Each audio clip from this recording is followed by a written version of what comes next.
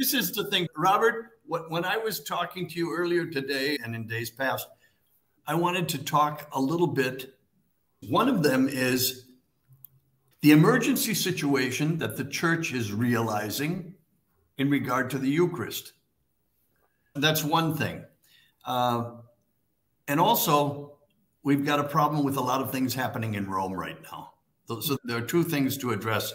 And I'm going to try to be, as you always are, and as we try to be on the program, as honest as I can be, and as hopeful, because again, we don't lose hope. Can't do that.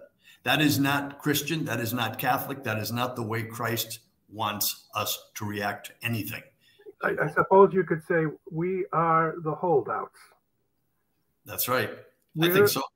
Yeah, we will hold the line as best we can through God's grace to be one more link in a 2,000-year chain, which actually precedes Christ also with the centuries of the prophets and many faithful of Israel. But we will hold the line in 2023 and beyond as attempts are made to distort, alter, change, or abandon the 2,000-year-old tradition of the faith, the deposit of the faith, the story, the fact, the proclamation of Jesus Christ will not cease.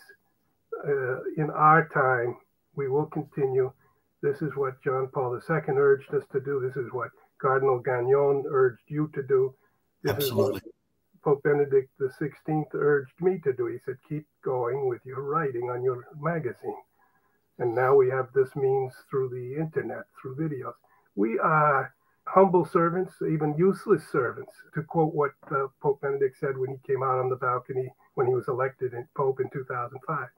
And he himself went through his own crises and had to resign his office. And we, being Catholic, we will carry forward what the Catholic faith has always taught, summarized in the Apostles' Creed and the Nicene Creed, and then in the social teaching and doctrinal magisterium of the Church. And it is our privilege to be in this time. And it's the privilege of all these people who are facing the amazing power of the internet today with TikTok and all the YouTube and all the various media with trillions and trillions of dollars behind it. And nevertheless, the faith will be carried forward